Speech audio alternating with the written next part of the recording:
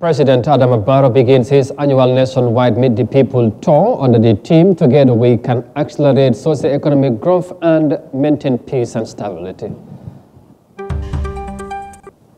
COP27 wraps up on Sunday with a deal to create a fund to help poor countries being battered by climate change disasters. And Ebola trial vaccines are expected in Uganda to help overcome the spreading disease in the country. This and more coming your way on The World Today.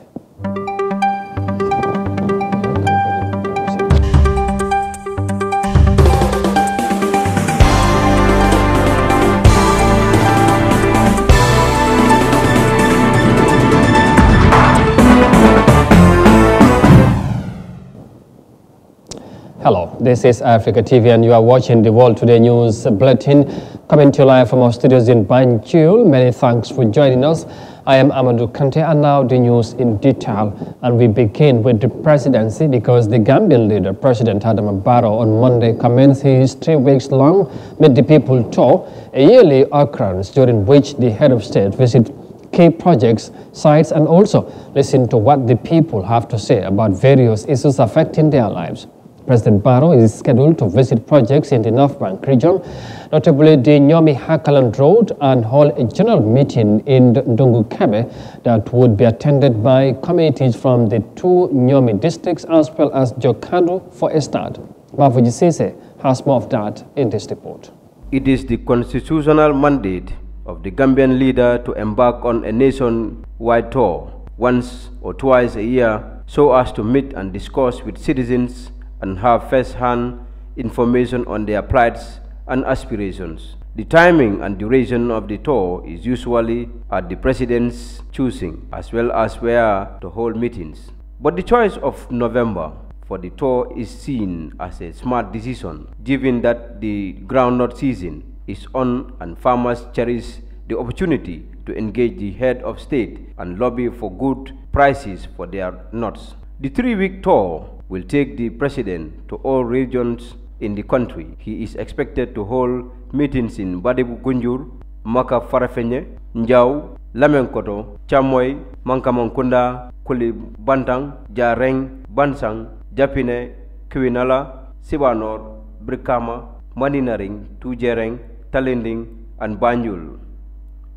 Mafuji Sise, Eyeafrica News. We'll bring you more details of the president's tour in our subsequent news edition as he begins a 2-week nationwide or countrywide tour.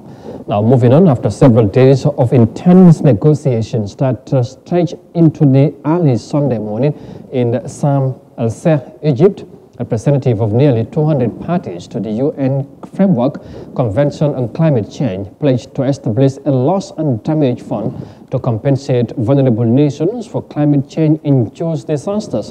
Mariama Cham has more details of that in this report.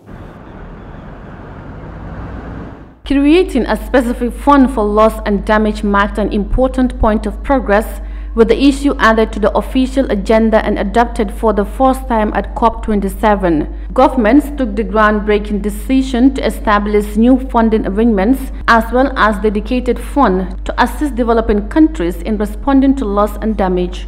Governments also agreed to establish a transitional committee to make recommendations on how to operationalize both the new funding agreements and the fund at COP28 next year. The first meeting of the Transitional Committee is expected to take place before the end of March 2023. The United Nations Framework Convention on Climate Change Executive Secretary Simon Steele said a decade-long conversation has been addressed by creating funding for damage and loss of climate regarding the text adopted on Sunday morning. We've determined a way forward on a decade-long conversation on funding for loss and damage, deliberating over how we address the impacts on communities whose lives and livelihoods have been ruined by the very worst impacts of climate change. So at COP27, we've established the fund that will provide one pillar of the response required to ensure loss and damage is addressed. Without the voices of individuals, whether they're activists, researchers, scientists, youth, or indigenous peoples, we would not have gotten this far. Set against a difficult geopolitical backdrop, COP27 resulted in countries delivering a package of decisions that reaffirmed their commitment to limit global temperature rise to 1.5 degrees Celsius above pre-industrial levels. The package also strengthened action by countries to cut greenhouse gas emissions and adapt to the inevitable impacts of climate change, as well as boosting the support of finance, technology and capacity building needed by developing countries. The two-week summit, which was scheduled to end Friday, went into overtime Saturday as negotiators from nearly 200 nations clashed over critical issues. Reporting for Eyeafrica News, I am Mariama Cham. COP27 ends yesterday in Egypt, and of course, I know many would now look forward to what will be how soon will the developed nations will respond to the pledge they have made. Now, moving on, of course, 3 PhD students from Nigeria's Ahmadu Bello University have unveiled the outcome of a research on the production of a new low-cost water filtration device for the removal of toxic heavy metals from potable water. This development was shared at the recent Eyeafrica Higher Education Center of Excellence for Development Impact, ACE Impact Regional Meeting held here in Banjul. And as Moses Imende reports, the intervention has the potential to drastically alter water quality or purity levels in remote areas of the continent. Access to potable water still remains a huge challenge for many people on the African continent. Poor sanitation and hygiene causes pathogens to contaminate surface and groundwater bodies, thus making these communities susceptible to waterborne diseases. 3 PhD students, Iju Juliana Omonya, Odili Cynthia Uju, and Uzo Chukwu Marian Ifeoma of the Ahmadu Bello University in Nigeria worked together on the research that looks into a new low-cost water filtration device for removal of toxic heavy metals and pathogens. Here is Juliana Omonya sharing the outcome of their research work. We discovered that in developing countries, potable water is a challenge. Most people do not have access to potable water, and where there is potable water, they do not have enough of potable water. That is, it's not really enough in quantity, and that's why there's a need to find a means to purify wastewater for people to get more water for usage. And in this case, we discovered that several methods have been adopted and proposed for treatment of wastewater, but some of them have some drawbacks. So from our little research, we discovered that membrane filtration is a good approach to purifying wastewater, but this membrane is expensive. So in order to reduce cost of this membrane, we decided to come up with something using natural products, inexpensive kaolin, that's what we used here, and HAP, that is hydroxyapatite, gotten from bones, cow bones. The research consisted of key novelties, and Marian Ifeoma breaks down the novelties. The key novelties in this work are the materials we used. The materials are available, they are environmentally friendly. Like she told you, the kaolin base, like we have a huge deposit of kaolin, Kankara kaolin in Nigeria. The hydroxyapatite was actually gotten from a waste material, animal bones that were used for nothing. So we're trying to do a waste to wealth initiative. Again, this project is also sustainable because the materials are available. The filter produced can also be reused. And so for a long time, you can be able to use this material. Another thing again is for the first time, we're using a transitional pedagogy to teach engineering students how to treat water, how to do simulation, and how to also test material integrity using our new Kapla we develop at the center. The center owns this technology. It is unique to us. So this is another kind of innovation that comes with this work. The ACE Impact Project development objective is to improve the quality, quantity, and development impact of postgraduate education in selected universities through regional specialization and collaboration. Odile Cynthia Uju explains that the project has improved the learning experience of its beneficiaries. The ACE Impact Project has been very impactful to me and to not just my colleagues, to most of the students at the African Center of Excellence on New Pedagogies in Engineering Education. And one of the impacts is it has improved our learning experience. So instead of the normal traditional lectures, we've had other lectures like virtual learning, we've done internships, and then our overall learning experience has really been improved. The first phase of ACE Impact was launched in 2014 with 22 centers of excellence in 9 West and Central African countries, aiming at building the capacity of higher education institutions in Africa.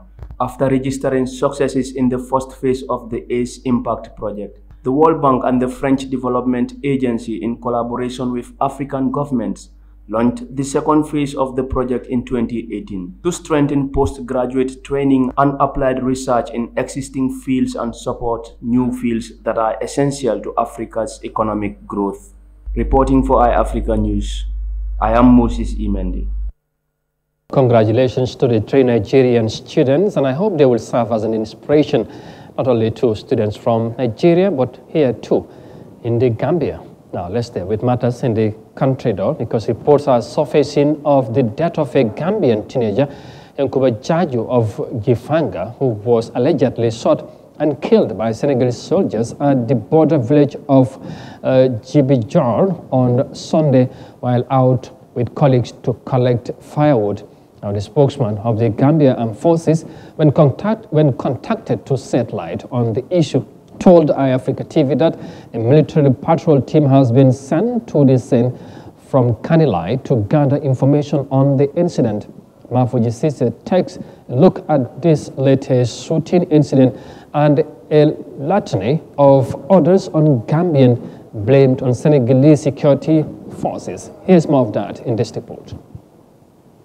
This is Yahya Jammeh, allegedly shot and killed on Sunday by Senegalese soldiers in Djibijor, a border village in the Casamance. Yankuba and his colleagues were said to have gone to the forest to collect firewood, just as people in that border area have done for as long as anyone can remember. According to an eyewitness account, once the lads were in the forest, they scattered, but then all of a sudden, they sighted a drone and then the sound of a gunfire. The death of Yahya Jammeh, if confirmed to have been the work of Senegalese soldiers, will likely spark new calls by Gambians for their immediate withdrawal. They have been implicated in several killings and human rights abuses since their deployment into the country in 2017. First, it was Haruna Jatta who got shot and killed by Senegalese soldiers in Kanilai way back in 2017. In 2021, one Omar Njai of Sare Omar village in the URR was shot in the leg by Senegalese forestry officers who presently crossed into the Gambian territory on motorcycles. There is also the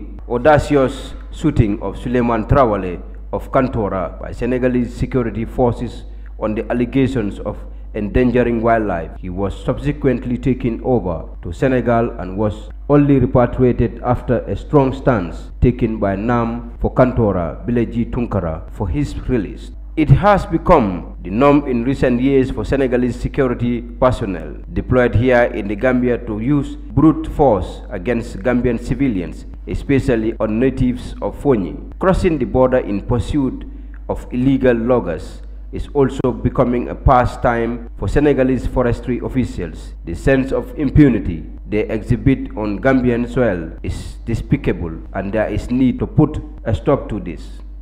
Mafuji Sise, Eyeafrica News. And you are watching the World Today News Bulletin on Eyeafrica TV, coming to you live from our studios in Banjul. And from that report there by Mafuji Sise, we now take a break and come back shortly. Stay with us, we'll be right back. Taf Africa Global ñoo ñi njëkk a sanca Eco Smart City fii si réewi Gambia di Taf City di ko waayi ñu ngi diggante Gunjur ak Sifo fanweeri minute rek la laa jël nga àgg sa Banjul International Airport ba ca Taf City di nga dëkk nu la neexee liggéeykaay yaa nga fa bérébu foyeekaay pour seen njaboot am na fa ndugeekaay yu wér mboolem lu askan bi soxla si dëkkuwaay ak dëkkin bu baax rafet te yomba mu nga ca Taf City xayma nañ fa juróomi junne kër si juróom téeméeri hectalaan yu ñu war a sampa yu nit mun a jënda Taf City dina ëpp Banjul ñaari yoon dëkkuwaay ja rafet na yomba na te juróom fukki nit yi njëkk a jënda dinañ lañ wàññil 20% seet sil Taf tey am sa dëkkuwaay tey jokkool ak ñoom si +220 77 62 333 wala +220 376 2333 wala nga jokkool ak ñoom info@tafafricaglobal.com wala nga seeti leen si seen office ba sa Madiba Mall bu Food Gardens Estate. Taf Africa Global.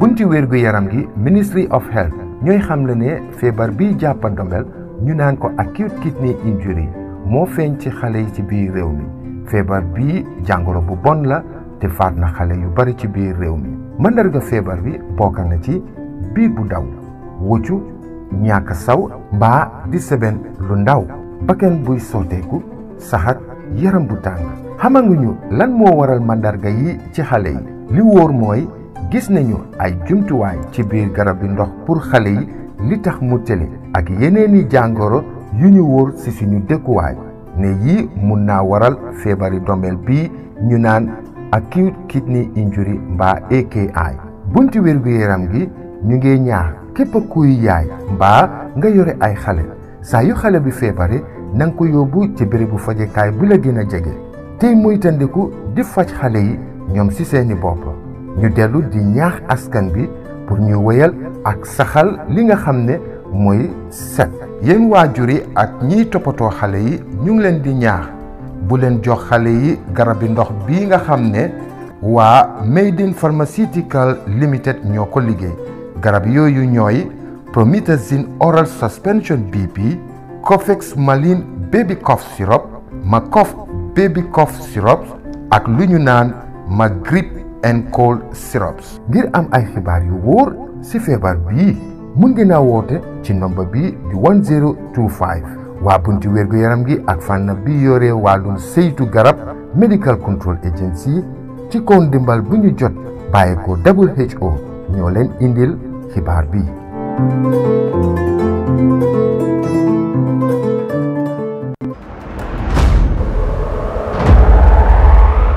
Under the auspices of the President, His Excellency Adama Barrow, the Muslim World League, in collaboration with the Gambia government, will host the Conference of African Religious Ministers and Ulamas on the 6th of December 2022.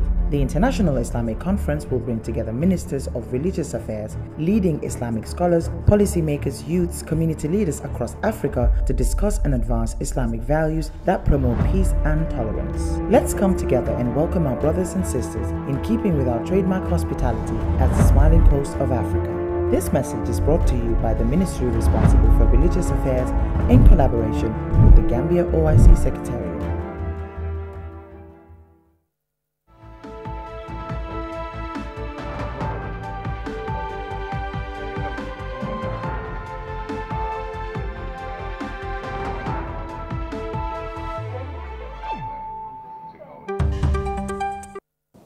Welcome back. This is Eyeafrica TV from the Gambia, and you are watching the World Today News Bulletin. Once again, many thanks for joining us, and let's now look at the rest of the stories.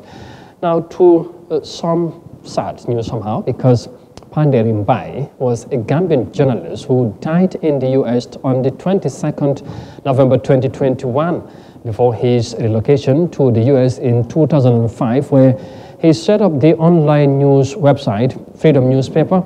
He had been extensively involved in the Gambian media for well over a decade, working for both the Point newspaper and the defunct Daily Observer. His reporting on issues back home in the Gambia earned him a huge following at a time when dissent was not tolerated. In the same measure, he was also despised on many, who see him as a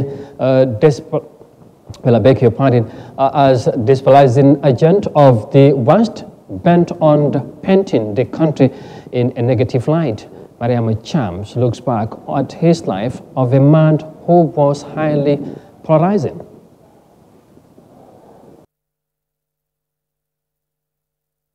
In the eyes of many Gambians, Panderi Mbai was a brilliant and fearless journalist who championed the cause of press freedom and democracy.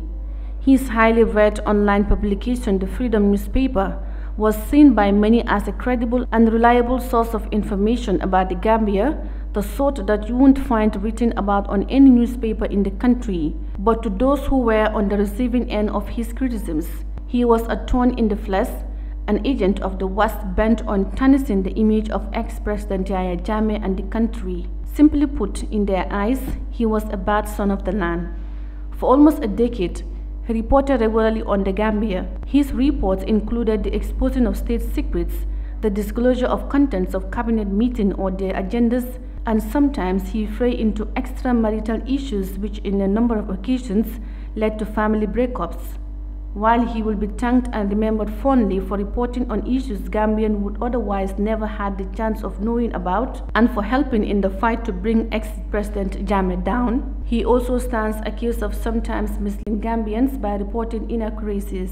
He remains a decisive figure in death just as in life. The late journalist, broadcaster, TV and radio talk show host was born in Tuba Muridi Kunda, Nyamina Donkunku district in the Central River region, CRR of the Gambia. Before he started his journalism career, he worked at the then Royal Victoria Teaching Hospital, now the Edward Francis Small Teaching Hospital in Banjul, as a security guard. Reporting for Eyeafrica News, I am Yahya Jammeh. And we continue to pray for our late colleague, Panderi Mbai. May his gentle soul rest in eternal peace. Now, moving on, as the battle against Ebola continues in this African nation, Ugandan authorities are expected to receive Ebola trial vaccines as part of efforts to stem the spreading deadly disease. Now, the virus circulating in Uganda is the Sudan strain of Ebola. Thus, health officials remain vigilant despite the decline of cases in some areas. The WHO and the Ugandan authorities are working closely in the fight against the virus and the importation of the vaccines. Let's have more details of that in this report. The fight continues. Medical workers at this isolation center prepare themselves for the day's work. It has been close to 10 weeks of a sustained fight against Ebola. To fight Ebola is worth it, and it can be won. It's also a time where we learn that we have, as the global health community, as Ministry of Health, as professionals, that we have to make sure that all the necessary capacity of health workers is there for infection prevention and control. According to health authorities, the flow of cases is slowing down. But there are worries that the current Ebola outbreak could still spread rapidly. 9 districts, including the capital, have reported cases. The potential to spread throughout the region and beyond is real and has raised concern. Knowing who has been in touch with someone who has Ebola is really key to containing it. And I think all of the countries in the region are concerned about the spread. Not everyone has a sophisticated health system like Uganda does. There is currently no vaccine for the Sudan strain of the virus, which is responsible for the current outbreak in Uganda. But the World Health Organization and the government of Uganda plan to test 3 candidate vaccines this month. We have already secured an import permit, and we have been given assurance that the vaccines will be airlifted into the country, which will only take a day. The randomized trial is to evaluate potentially efficacious candidate vaccines. The trial start date is still not certain. However, health authorities are putting in place all necessary preparations once the vaccines arrive. The success of the trials will easily help control any future outbreaks of the Ebola Sudan strain. A report is coming from the Ugandan capital, Kampala, as authorities intensify efforts to fight against the Ebola disease.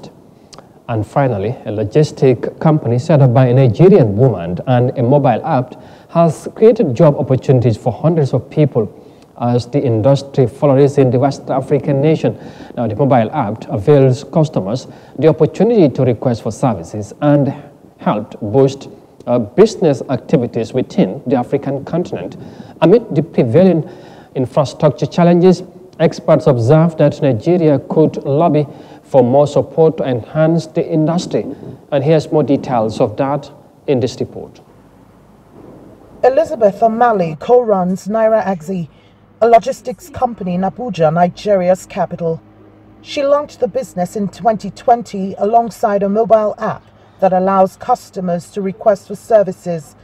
The app has garnered over 5,000 downloads, more than 7,000 deliveries, and hundreds of employees in its 2 years of operations. Elizabeth is now looking to scale up and cash in on the bolstering logistics markets. The Nigerian logistics sector has witnessed an upward growth, defying infrastructural deficit and other bottlenecks. The industry is valued at about $60 billion. Mobile apps is one of it. Mobile app technology is a very, very key backbone of the logistics market. I could also attribute it to geolocation, like the Google Maps and other types of maps, ability to pinpoint one particular location, and financial technology ties up everything. Experts also affirm that the African Continental Free Trade Area, AFCFTA, spurred the sector's growth. The agreement has attracted nearly $200 million worth of funding for Nigerian logistics startups in recent years. There is a trade agreement. It breaks down borders and bottlenecks that hampers the movement of goods, which is like logistics. Is going to really improve connectivity for us, because when borders are broken down, people can now interact. Also, is going to also find a way to synergize most countries to have the same framework that can prosper electronic commerce and logistics. The upswing in the Nigerian logistics sector comes amid bottlenecks, including adverse foreign investment policies, insecurity, and other infrastructural hurdles, all of which have limited exponential growth. Experts say the nation can do more to improve access to funding, scale up core technology, and broadband penetration. That inspiring report there from the Nigerian capital Abuja eventually brings us to the end of this news edition. But for more details on this and other stories, as always, as ever, you can visit on our website on Eyeafrica.tv. But for now, though, many thanks for the pleasure of your company. Thanks for watching. Stay safe and do have a pleasant evening. Bye for now.